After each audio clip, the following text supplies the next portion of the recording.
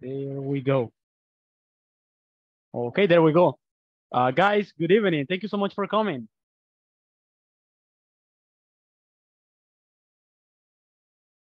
How you doing, guys? Happy to see you again. Good evening, teacher. Are you guys able to Hi, hear me? teacher. Good evening. Good evening, teacher. Thank you. Good evening, guys. How you doing? How is your day going?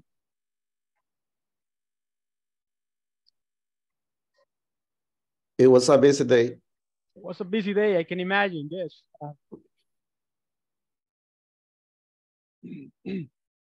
It was a busy day for me as well, guys. So I can relate to that. I'm always busy. I'm always like doing a lot of things. Like, I have to do like help in the house, like wash the dishes sometimes, uh, clean the house, that kind of things, right? So I'm always busy, just like you. But I'm happy to see you again, guys. I hope that you guys are doing just fine.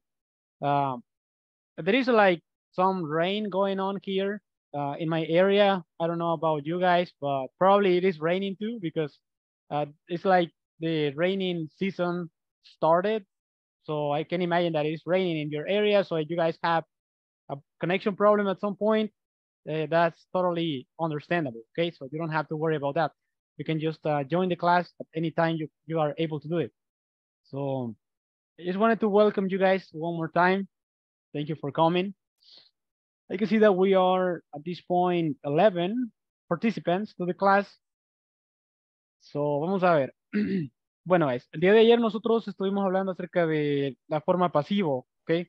Fue como una introducción acerca de eso. Vimos la parte del pasivo con una frase by, a by phrase. Así que eso fue lo que estamos viendo ayer. Ahora vamos a continuar con eso. Traigo algún material por allí para que ustedes puedan practicar y me gustaría que tal vez podamos tener algunas conversaciones, que podamos aplicarlo como nuestra vida, conversaciones de la vida diaria, ¿verdad? Creo que eso es lo más importante. Vamos a ver. It's raining very hard. Okay, I understand that, Francisco. Not a problem. Thank you. Thank you for letting me know. So, no problem, guys. I totally understand that there is a lot of rain going on right now. So, that's fine. Vamos a ver cómo lo podemos solventar. Así que no se preocupen. Bueno, vamos a ver si me pueden ustedes como comentar tal vez qué es lo que ustedes se acuerdan de lo que nosotros vimos el día de ayer. Vamos a ver. Vimos la parte de la voz activa y la voz pasiva, ¿correcto? ¿Qué es lo que decíamos acerca de eso? So, can somebody share what they learned yesterday from the class? Like maybe you can say whatever you want to, guys. I just want to encourage you to talk, okay? You can say whatever you want. It's okay. Vamos a ver, Julio creo que nos quiere compartir algo. No, teacher. Okay, no problem. No hay problema, vamos a ver. Entonces vamos. ya estaba metiendo en un problema, Julio. Ahorita no, dice. Ahorita no está listo. No ha calentado todavía. Vamos a esperar. I'm not ready yet. Not ready. You're not ready yet. Okay, no problem. We can, maybe somebody else can participate. Let's see. Ahí está. Ahí tenemos a Jorge. Vamos a ver qué dice Jorge. Ok, teacher. En la voz pasiva no es importante quién hace la acción, sino la acción en sí. That is Y en correct. la voz activa es importante quién hace la acción. Very good. Very good. Thank you so much, Jorge. Can you try to explain that for us, like in English, maybe? Like, let's try to do that, okay? Like, for example, what you just told me right now, you can say, so with the passive voice, it's not really important who is doing the action. So what really matters is the action itself. You can say something like that. You can say whatever you want, okay? But I just want to encourage you guys to try to explain these things in English, okay? That's what we want. Vamos a ver, Osmin, no problem, Osmin, thank you. Vamos a ver, ¿puede intentar otra vez, Jorge, esta vez en inglés? Intentémoslo, por favor. Okay, teacher. The past voice is not important who is the action. is only import the action. And good. the active voice is important the person who has the action. Very good. Thank you so much. I appreciate that, Jorge. Thank you. So that is correct. Just like Jorge said. So basically, with the passive voice, what really matters is who is doing the object, right? It's not the subject, but it's the object. What really matters in that case. Vamos a ver. Francisco quiere comentarnos algo. Vamos a ver. Go ahead, Francisco. Yes, teacher, thank you. Similar concept de Jorge. The passive voice usually is used. It's more important. It's more important the object than subject. And normally, to express the passive voice is used the by phrase, and the complement with to be in past was, were, and the past participle, the verb and past participle. Awesome. Okay, thank you so much, Francisco. That is correct. Thank you. Very good. Very good job. So yeah, just like Francisco said, basically we learned yesterday that you guys can use the passive voice, and it is not really important who did the action. It's basically what really matters is that the object in this case, like for example, your bike was stolen by somebody. For example, by an old woman. We were saying that yesterday. Okay, so it doesn't really matter who did the action. Sometimes we don't even know. So that's not important. So what really matters is the action itself. Okay, and just like Francisco said, we use the past simple for the verb to be, like was and were, right?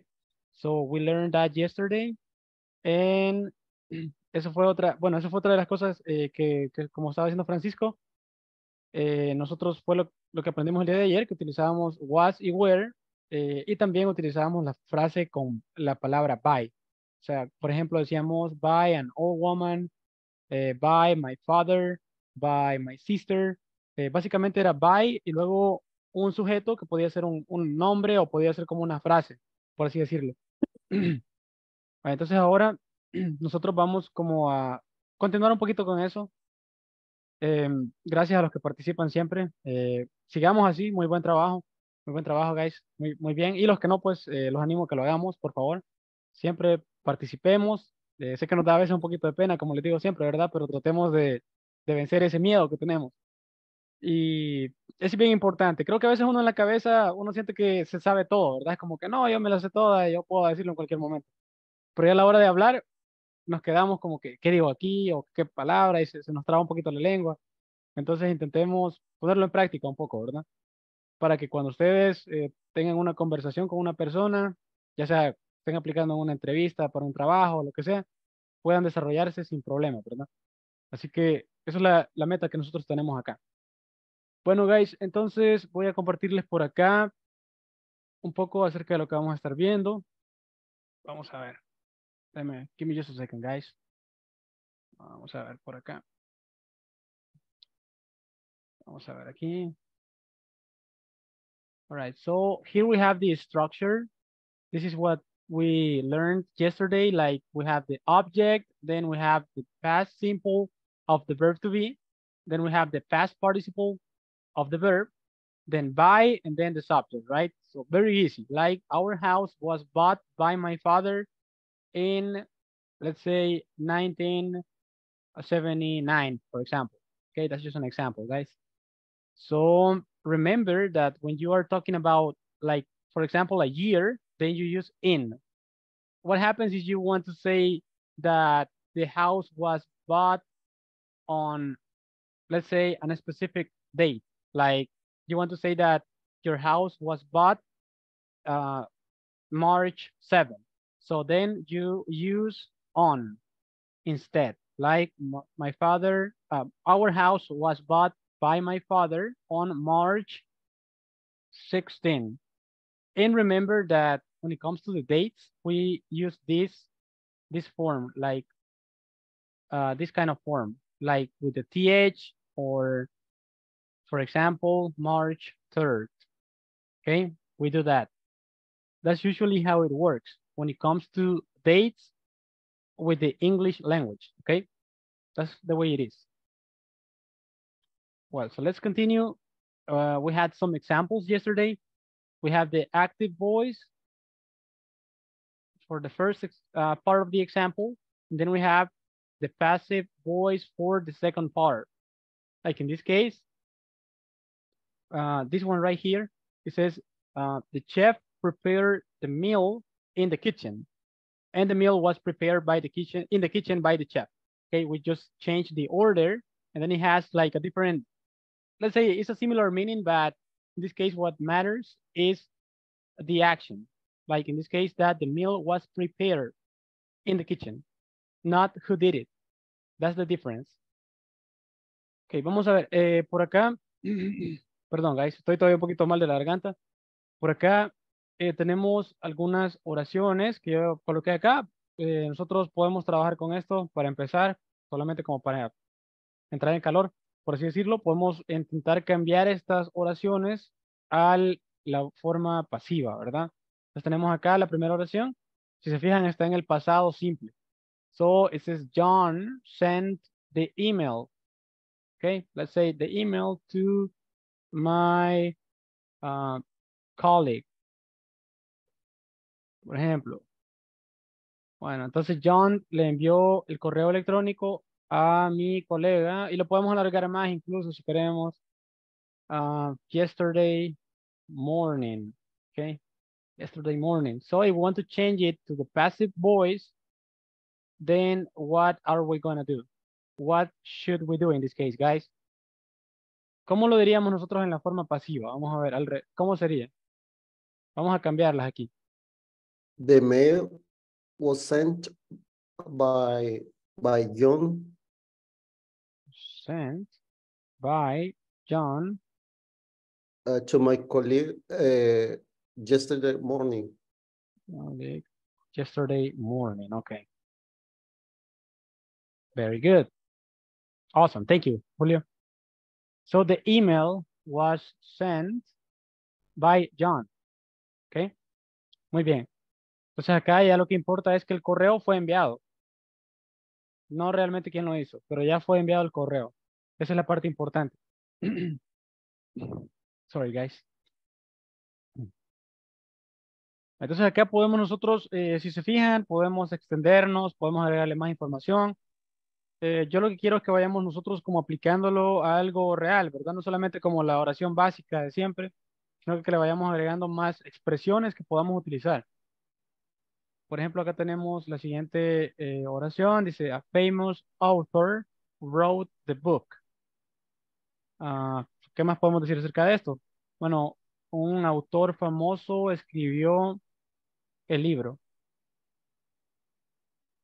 About, let's say, about this, let's say, Astrology, for example. Yeah, that's very good. About astrology, when he was, I don't know, younger. I don't know. Perdón, es aquí, es así. Ahí está. Solamente es como para extendernos un poco más, ¿verdad? Utilizar más vocabulario. Entonces, un autor famoso escribió el libro acerca de astrología cuando estaba más joven. Entonces lo cambiamos nosotros.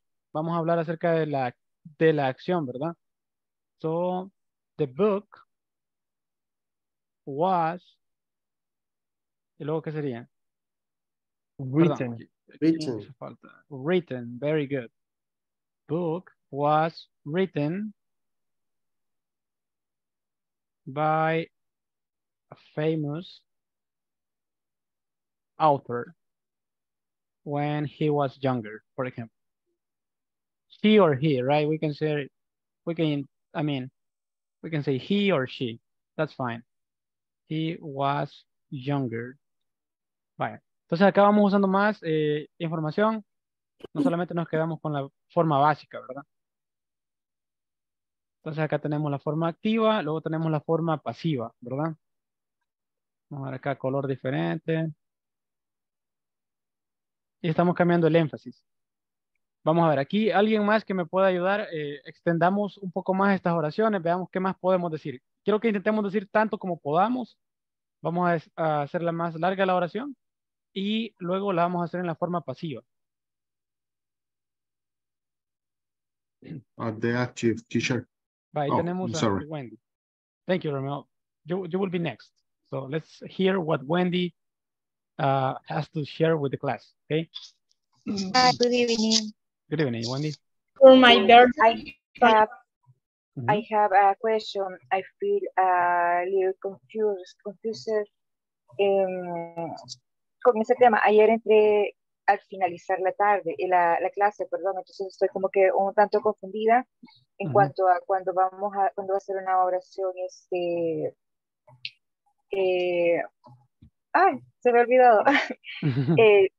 Más simple y la oración diferente con el was, aún estoy como, no he captado mucho, no sé si podría tal vez resumirme, por Sí. favor, gracias. No hay problema. Muchas gracias, Wendy. Perdón, entonces nosotros el día de ayer, para Wendy, quizás por los que no entraron, quizás a tiempo o algo, por alguna razón el día de ayer, perdón, estábamos hablando acerca de la forma activa y la forma pasiva. Ese es el primer tema que tenemos. Perdón. Entonces decíamos que nosotros teníamos una oración.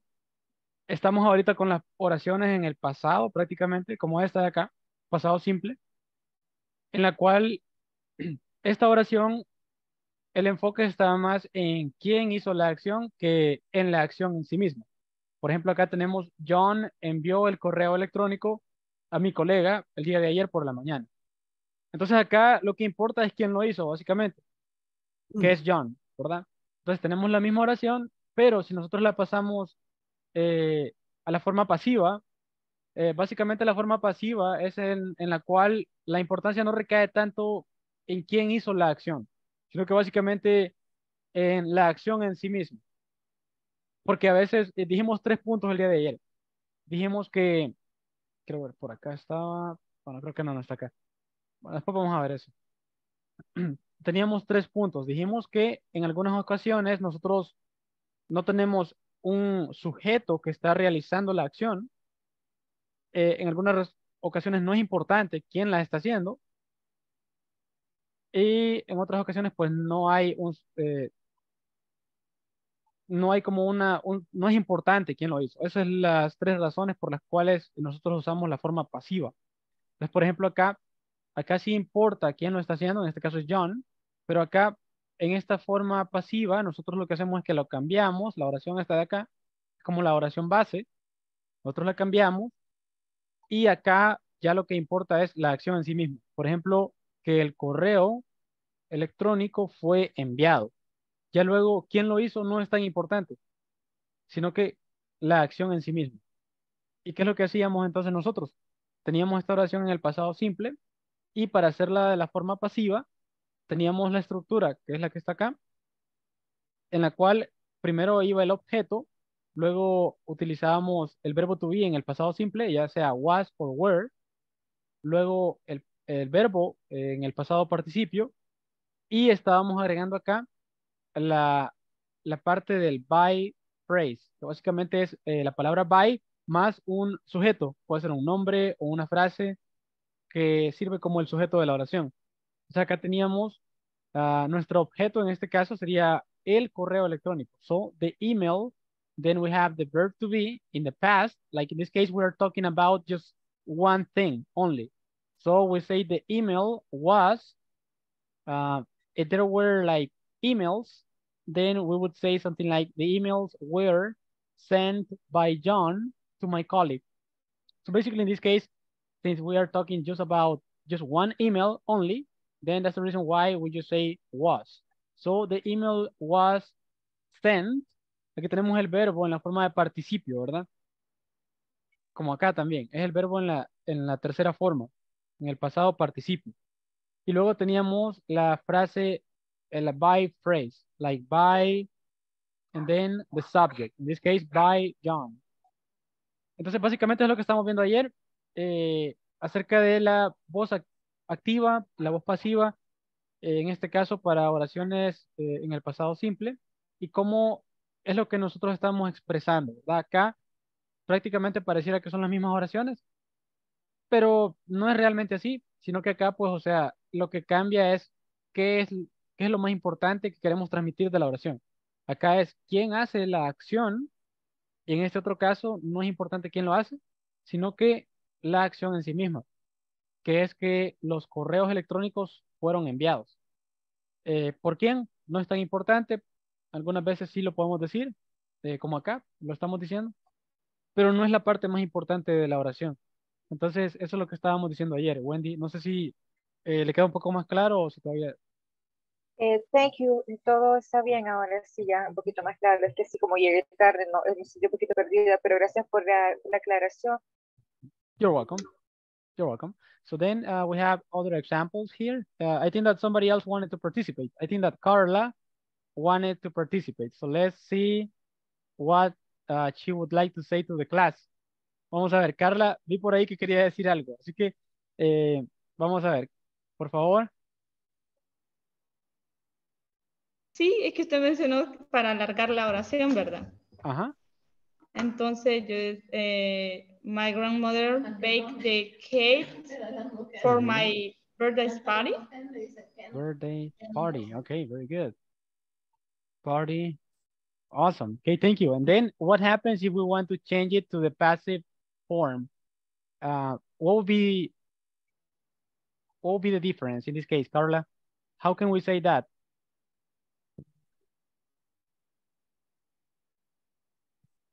The cake was baked by my mother for my birthday party. Very good. Thank you. I appreciate that.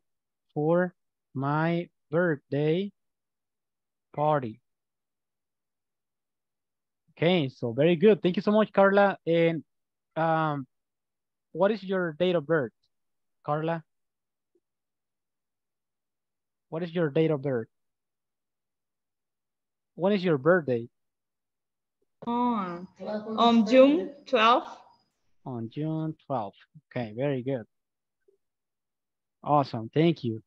Yo les voy a ir haciendo preguntas, así que no tienen nada que ver a veces, guys, para que vayamos practicando. On June 12th. Awesome, thank you. Vamos a ver. Luego tenemos la siguiente que dice, the intern made the mistake. Estamos hablando del interino. Okay. Cometió un error. Okay. ¿Qué más pudiéramos decir acá, guys? Vamos a... tenemos a Romeo, creo que quiere decir algo. Yes. The intern made the mistake of apply the incorrect medicine. To apply the incorrect medicine. Let's say that. Okay. Medicine. Awesome. Thank you. Muy bien. Entonces, en este caso estamos hablando, creo que sería de un interno de medicina, ¿verdad? Muy bien. Entonces, si lo cambiamos, Romeo, ¿cómo sería? Ya en la voz pasiva, por así decirlo. Let me think.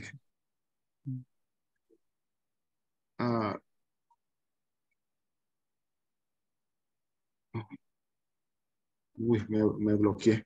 Aquí está un poco más como enredada la cosa, ¿verdad? Sí, correcto.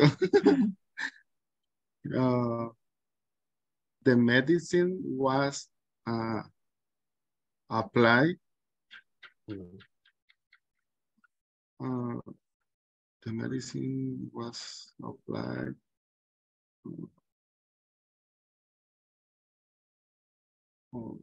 by the intern.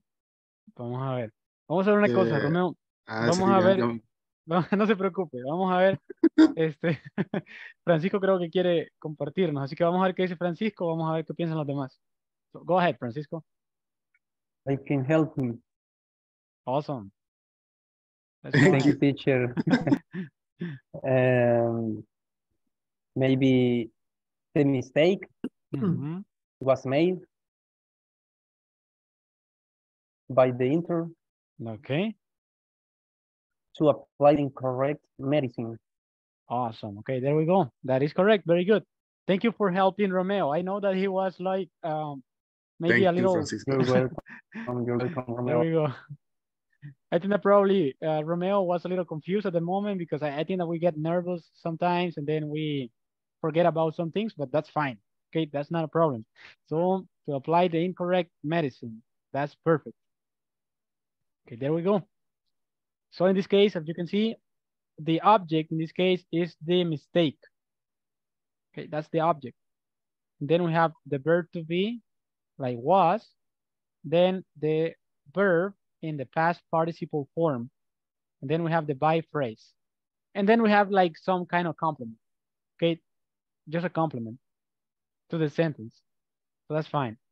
Vamos a ver qué más tenemos por acá. Tenemos que el gerente canceló la reunión. ¿Qué más decimos acá? Vamos a ver. ¿Qué pueden decirme ustedes, guys? Intentemos hacerlo tan largo. Vamos a Carla Delgado, creo que quiere participar. Vamos a ver, Carla. For example, the manager canceled the meeting because his wife had a baby. It was? Because his wife had a baby. Oh, okay. His wife had a baby. Very good. Thank you so much, Carla. And then, Carla, how would we say this using the passive voice? What is going to be the outcome if we change it? The meeting was canceled by the manager because his wife had a baby. Awesome. Very good. Beautiful job. Thank you, Carla. I appreciate that. Because his wife had a baby. Okay, very good. Very good. There we go. Great job, guys. You're doing an excellent job. I appreciate that. Bueno, entonces acá tenemos muy bien, como dijo Carla, en este caso el objeto sería la reunión fue cancelada por el encargado porque su esposa tuvo un bebé. Muy bien, me gusta la creatividad que vamos teniendo. Así que vamos a seguir así. Vamos a seguir buscando cómo pensar en tanto como podamos, ¿verdad? Vamos a hacer las oraciones lo más largas posibles. Así que muy bien, guys. Tenemos la siguiente acá. Dice, the teacher graded the exams. Entonces, el profesor calificó los exámenes.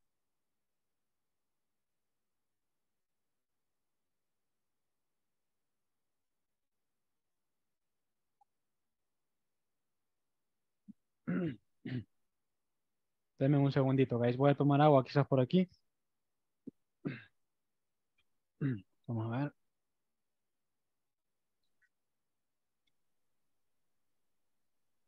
So what can we say in this case? Like the teacher graded the exams for math class, for example. Class. Last week. I don't know.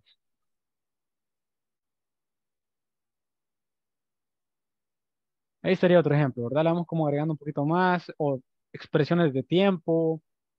Recuerden, y eso es algo que les digo yo a muchas personas, que a veces tenemos como, estamos muy acostumbrados a que siempre decimos el o la semana pasada y lo queremos traducir del español al inglés, ¿verdad? Entonces decimos the last week, pero en este caso no es así, solamente es last week. ¿Okay? Last month, last year, last weekend, for example, last weekend, you can say that too, but let's try to avoid saying the last week or the last weekend, because that's not like something that somebody would say. We want to sound natural, right? We want to be fluent, we want to sound natural, so we don't want to say that kind of things because of that. So if we want to change this sentence to the passive voice, then we just would do something like the exams were, okay, in this case, we're talking about more than one. We're talking about plural. more than one, right? So we say were graded for math class last weekend. Bueno, solamente es un ejemplo, ¿verdad? Acá tenemos muchas combinaciones que podemos utilizar, pero acá sería como para el ejemplo que tenemos acá. Sería así. Acá sería el énfasis en que los exámenes fueron calificados. ¿Ok? Luego tenemos la siguiente oración que dice, the company will launch a new product next month. ¿Ok?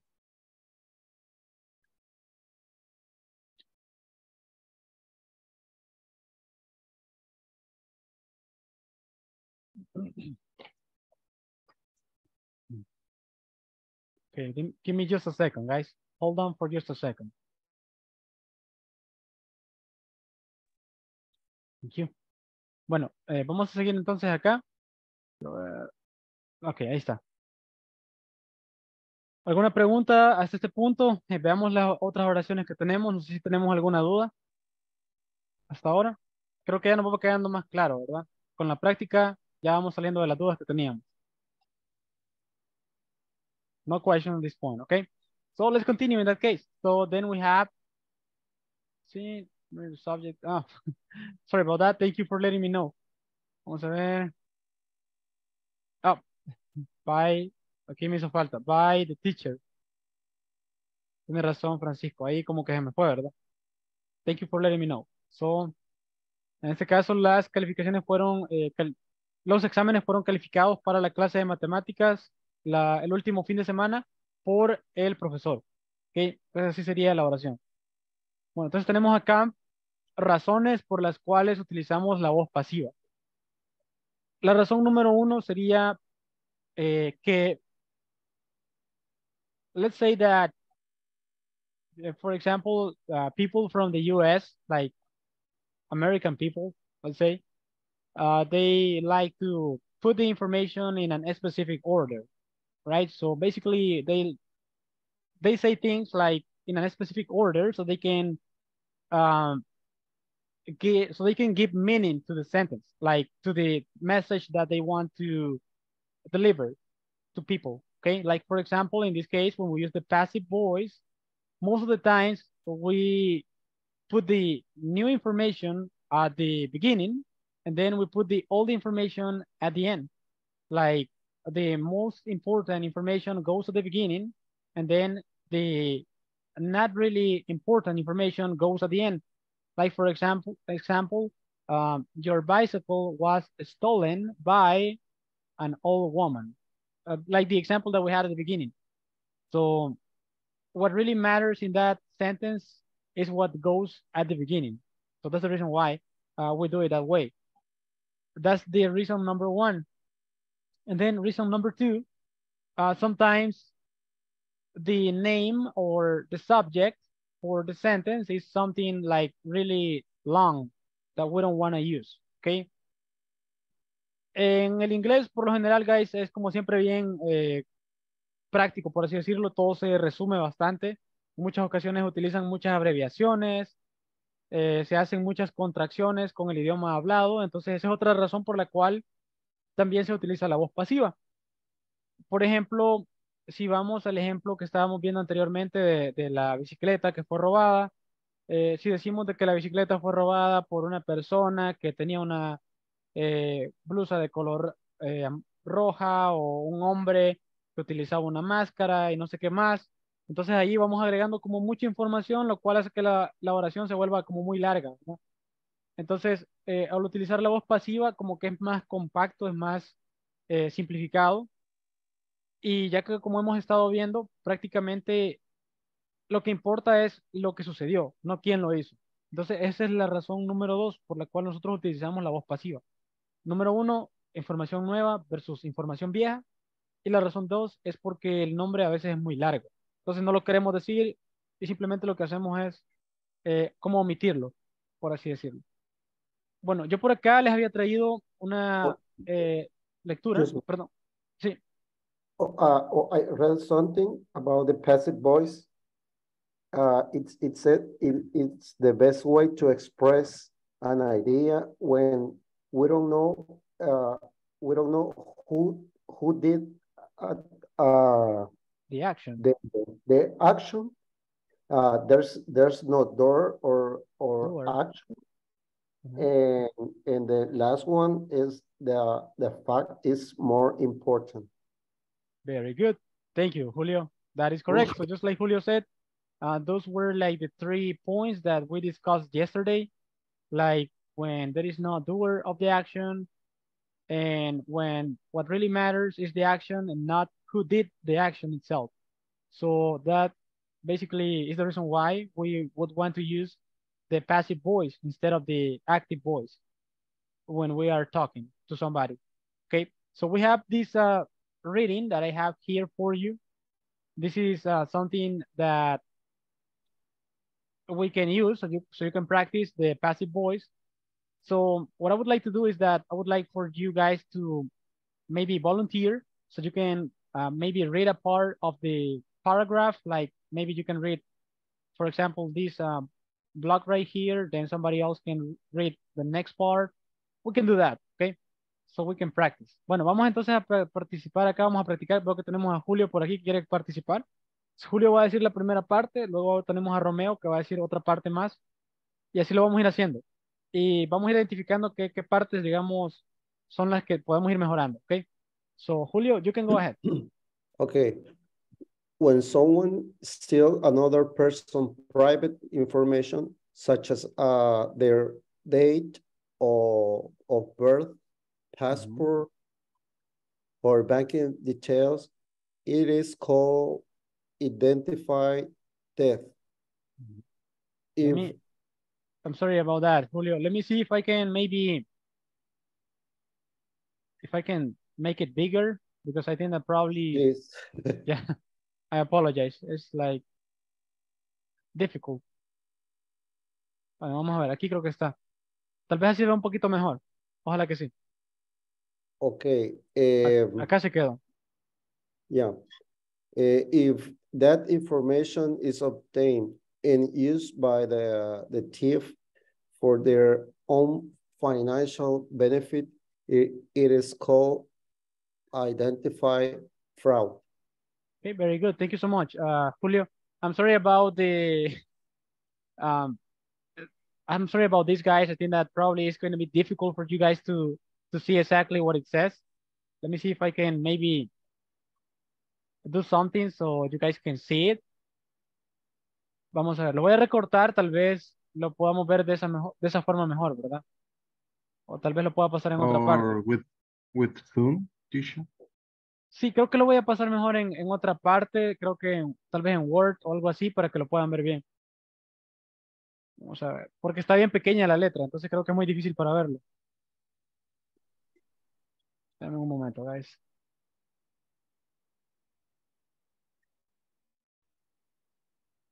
Vamos a ver, aquí está. Right. No.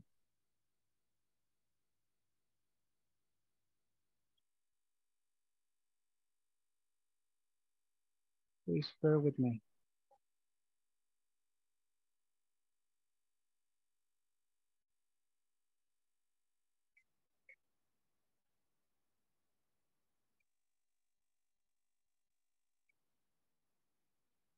Vale, ahora sí se lo voy a compartir y creo que ahora sí lo van a poder ver. Ahí está. Vale, entonces la primera parte, lo que nos acaba de decir Julio, dice lo siguiente. So, when someone steals another person's private information, such as their date of birth, passport, or banking details, it is called identity theft. If that information is obtained and used by the thief for their own financial benefit, it is called identity fraud. Okay, esto es algo que pasa bastante hoy en día, guys, que las personas se roban nuestra identidad. Eso es algo que está sucediendo bastante hoy en día, más que todo con la tecnología. Muchas personas tienen acceso a nuestra información y luego la utilizan para sus propios beneficios. Entonces, a eso es a lo que se le llama robo de identidad, que es lo que tenemos acá, identity theft, ¿ok? Y dice que si esa información es obtenida y utilizada por el ladrón, okay, by the thief, for their own financial benefit, it is called identity fraud, okay? Fraude de identidad. Cuando alguien utiliza su información para el beneficio financiero propio, ¿ok? Por ejemplo, digamos que yo me robo la identidad de Julio y con sus datos yo me beneficio financieramente. Por ejemplo, me robo su número de DUI o algo por el estilo y yo reclamo algún beneficio financiero que le corresponde a él. Entonces, eso sería un fraude de identidad. ¿Por qué les traigo esto acá? Aparte de que nosotros lo utilizamos con la voz pasiva, también hay bastantes expresiones que les pueden ser de utilidad a ustedes, ¿ok? Por ejemplo, eso de identity theft, eso es robo de identidad, o el fraude de identidad, son cosas importantes hoy en día, ¿verdad? Bueno, entonces vamos a continuar. Ya lo tenemos un poquito más grande, espero que lo podamos ver bien. Creo que tenemos a Francisco, y luego creo que tal vez Romeo también tenía la mano levantada. Así que vamos a continuar. Vamos a ver, Francisco, so you can go ahead. You can continue with this part here. Thank you, teacher. There are many types of identified fraud. A criminal stopped for a traffic offense may avoid going to court or paying a fine by presenting a stolen driver's license to the police. Stolen forms of identification can be used to a number of ways. For example, to order goods or to set up mobile phone contracts, and why cyber criminals often use stolen information to transfer money from a victim's bank account. The information may also be used to take out bank loans or credit cards in that person's name. It is not unusual for the victim to remain one way that their personal information has been stolen until they apply for a credit card or a loan themselves. In 2013, almost 40 million euros was lost to credit card identify their debt or their in Identity the theft UK. in the UK. Identified theft in the UK. Ajá, vaya, en esta parte, muchas gracias, Francisco. Very good job. Aquí creo que cuando vean esta palabra, no se puede ver muy bien, yo los entiendo, les pido disculpas por esa parte. Acá dice identity fraud or identity theft. ¿Ok? Identity. Básicamente está hablando del robo de identidad o fraude de identidad. ¿Ok? Bueno, entonces, ¿qué pueden ustedes decirme acerca de este párrafo que acabamos de leer, que acaba de leer Francisco? ¿Qué entienden ustedes acerca de esto? En sus propias palabras. Quiero que ustedes me lo expliquen a mí.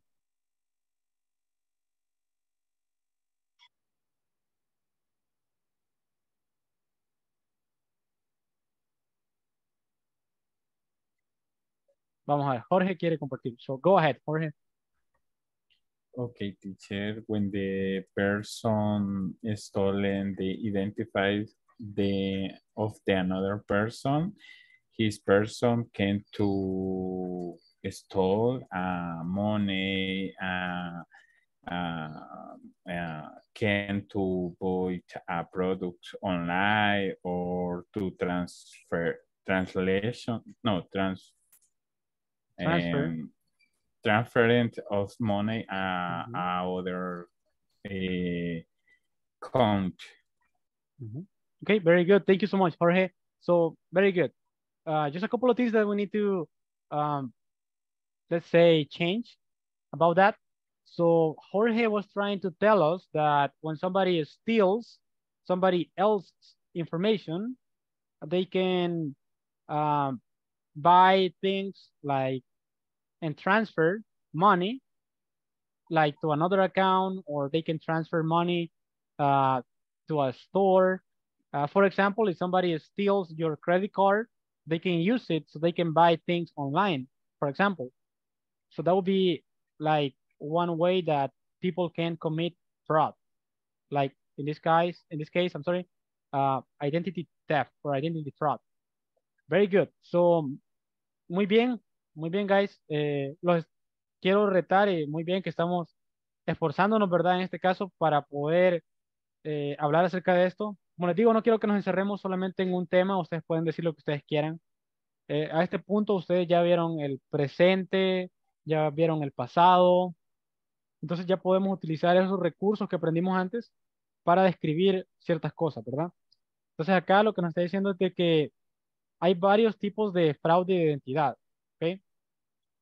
Dice que un criminal que ha sido detenido por una ofensa de tráfico puede evitar ir a la corte o pagar una multa presentando una licencia de conducir robada a la policía. Eso es lo que dice acá, ¿ok? Así que hay formas como que la gente utiliza para evitar ese tipo de cosas. Cometen fraude de identidad, como les estaba diciendo, por ejemplo, digamos que Julio mm, no tiene su licencia o comete una infracción de tráfico y él tiene una licencia de conducir robada de otra persona. Entonces puede utilizar eso para evitar un castigo para él, por así decirlo. En Estados Unidos es un poco más serio, porque allá creo que lo mandan a uno a la corte, ¿verdad? Es más seria la cosa, no como acá. Entonces, ese es un fraude de identidad. Es lo que nos está diciendo acá. Si se fijan, tenemos varios términos, como por ejemplo, fine, ¿ok? Fine. This is a noun that is telling us about like a ticket. Let's say that you are going too fast, you're driving your car, you're going too fast, and then the police stops you. So then they will give you a fine for that because you are exceeding the speed limit, for example. That would be one reason why they would do something like that. Vale, entonces, muy bien. Luego dice formas, formularios robados de identificación pueden ser utilizados en un número de formas, por ejemplo, para ordenar bienes o para establecer contratos de teléfono móvil, por ejemplo. Mientras los cibercriminales en muchas ocasiones usan información robada para transferir dinero de una víctima, de una cuenta de banco de la víctima, la información también puede ser utilizada para sacar préstamos bancarios o tarjetas de crédito. Ok, miren, aquí tenemos otros términos interesantes, ¿verdad? Tenemos transfer money, ok. If you guys want to, let's say, for example, let's say that you want to buy something, maybe a car, or if you have to pay something, then you probably will do an electronic fund transfer to another person or to another company, okay? A transfer. In this case, transfer money. ¿Ok? Así que pueden ir anotando esas pequeñas frases, palabras que les van a servir a ustedes, ¿ok? Es bien importante, guys, créanme lo que les digo. Luego dice, para tomar préstamos bancarios, ¿ok? Bank loans or credit cards in that person's name. So it is not unusual for the victim to remain unaware that their personal information has been stolen until they apply for a credit card or a loan themselves. Entonces nos dice que no es inusual que la víctima no se dé cuenta que su información personal ha sido robada hasta que ellos aplican para una tarjeta de crédito o para un préstamo ellos mismos. ¿Okay?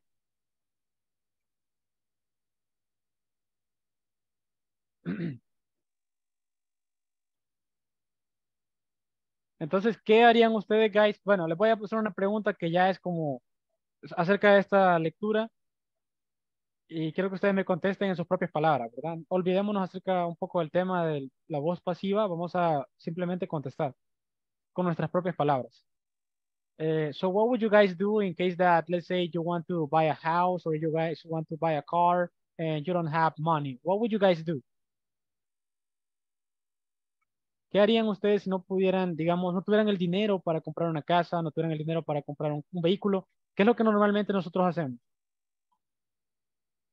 Está aquí en es una opción y está aquí en esta lectura que acabamos de hacer. You go to the bank, teacher, for loans, You go to the bank and you ask get for a loan. loans. Yeah. Very good. Or, yes, Awesome. Thank you. Thank you, Romeo. So that's what we do. We go to the bank and then we ask for a loan to the bank. And then, I mean, we just pay to the bank that money. That's what we do. Awesome. Bueno, vamos a continuar acá. Ya no quiero hablar tanto yo. Quiero que hablen ustedes. Vamos a continuar con esta parte de acá. Vamos a ver quién más. Aparte de Jorge, Romeo, Julio. Tal vez Carla nos pueda ayudar, por favor. Si gusta, se lo amplío un poco más para que se pueda ver mejor.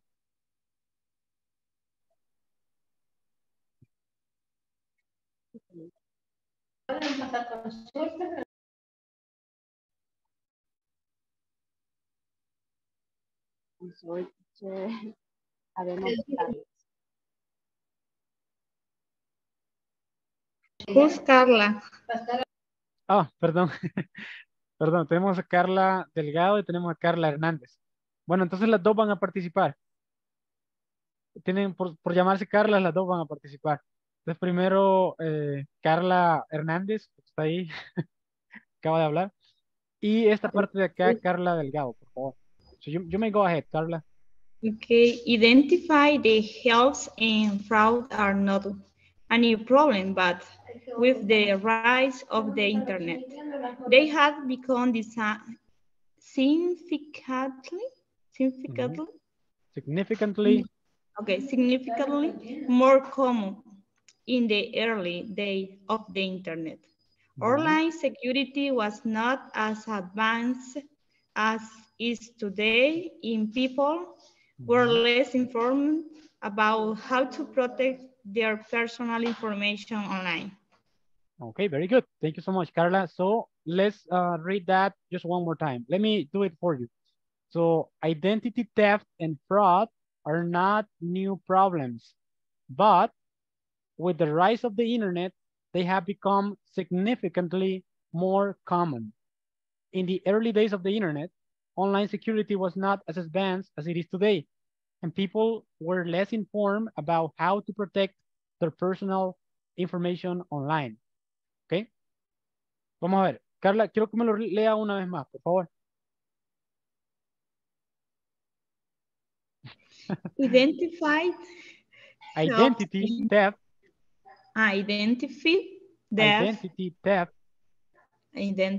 theft and fraud are not new problems, but with the rise of the internet, they had become significantly more common in the early days of the internet.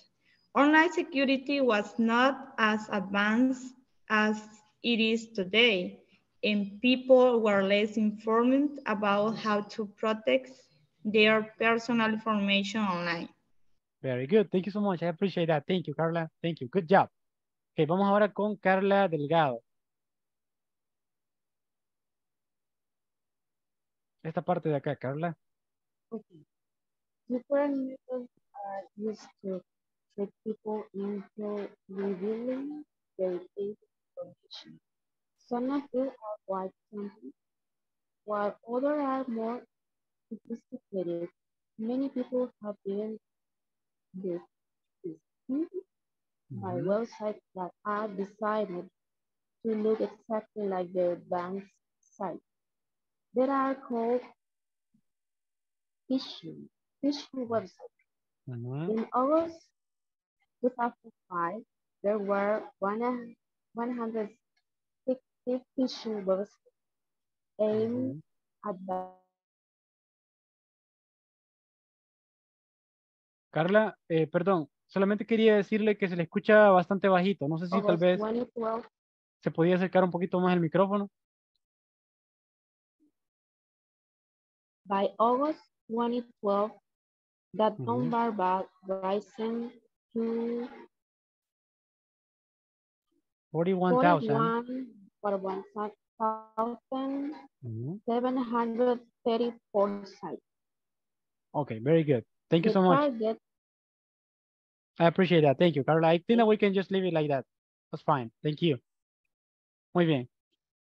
All right, guys, so we have the last part that we are going to discuss for today. It says different methods are used to trick people into revealing their banking information. Some of these are quite simple, while others are more sophisticated. Many people have been deceived by websites that are designed to look exactly like their bank's site. These are called phishing websites. In August 2005, there were 160 phishing websites aimed at banks and building societies in the UK. By August 2012, the number had risen to 41,734 sites. Bueno, entonces acá lo que nos está diciendo que hay diferentes métodos que las personas utilizan para que otras personas revelen su información bancaria. Algunas son bastante simples, ¿ok? Veamos acá, some of these are quite simple. So quite significa bastante, ¿verdad? Bastante simple. While others are more sophisticated. Many people have been deceived. Esta palabra, guys, deceived significa engañados, ¿ok? Si ustedes les dicen, bueno, algo que no es cierto, ustedes han sido engañados. Eso es lo que pasa acá. Deceive es engañado. By websites that are designed to look exactly like their bank's site. These are called phishing websites. Okay, that's the term that they use to refer to this kind of websites that looks exactly like the bank site, but they are not.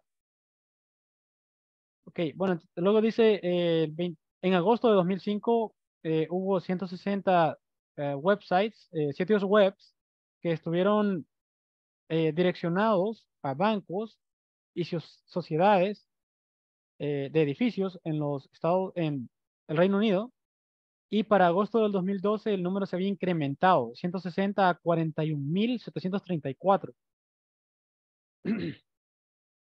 Así que, ¿alguna pregunta con respecto a esta parte, guys? ¿Alguna palabra que, digamos, ustedes tengan una duda o algo que a ustedes les gustaría mencionar acerca de esto hasta ahora?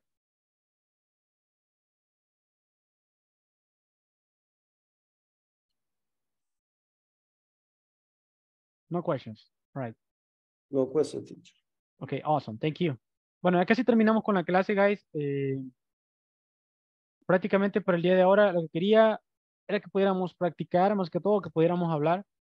Perdón si a veces yo hablo mucho. Voy a intentar hacer lo que ustedes practiquen más. Se los prometo.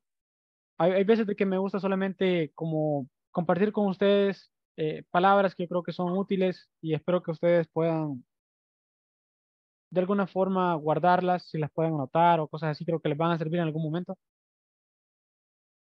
Y como les digo, pues durante las clases vamos a ir buscando otras metodologías para que ustedes practiquen más, ¿ok? Ok. Right. So, bueno, creo que ya casi se nos acaba el tiempo por el día de hoy, guys. No sé si tienen alguna pregunta antes de que nos vayamos. El día de hoy, prácticamente lo que hemos hecho nosotros es que hemos repasado la forma de la voz pasiva utilizando una by phrase at the end of the sentence. So I think that we made that clear. And we have also have this reading activity where you guys had the opportunity to read and also to identify like maybe some information that can be useful for you. So do you guys have any questions at this point? Or if you guys don't have any questions, I think that we can just leave it like this for today. And I will see you guys tomorrow. If you guys don't have any questions at this point. All right. Well, so no questions for today. Okay, very good. So guys, thank you so much for being here today. I really appreciate that. And I will see you guys tomorrow. Have a great evening. See you tomorrow. Thank you, teacher. See you tomorrow. Bye. Bye, Good guys. night, everyone. Night.